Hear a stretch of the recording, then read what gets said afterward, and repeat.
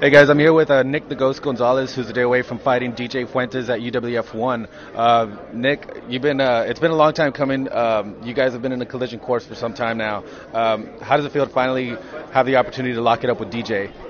I mean, it's contrary to what he said. It's not something I've been really pursuing. It doesn't really interest me to be the STFC featherweight, whatever champion he is. He was thrown out there by Paulo Almeida, but when he was in control of the STFC.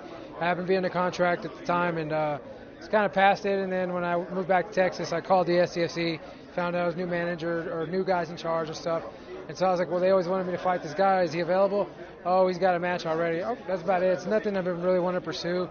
I'm just happy that I'm on the card of a new show like this. I think DJ's a great fighter. It just happens he's to bone it, so that's it. You're fighting out of Austin, Texas, right?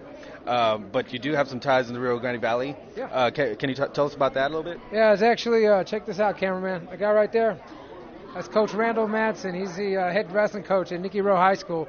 He was the head wrestling coach at PSJ High School. I attended there 97, 98, my sophomore, junior year. My dad's from Weslaco. Got a lot of family here, so it's I spent years and years here vacationing and actually lived here 2 years, so it's like a second home to me, man. I'm really excited to fight in front of my uncle, my grandfather, my cousins and stuff, friends that I stayed in touch with at PSJ Bears, so it's really exciting for me to come back and fight.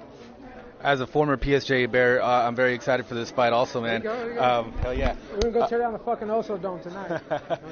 Okay, I guess any last words for DJ before we go? No, I just hope he's trained hard and he's ready for a tough fight because I'm about to go in there and bring it. Awesome, man. Well, thank you so much for the interview and good luck tomorrow. All right. See ya.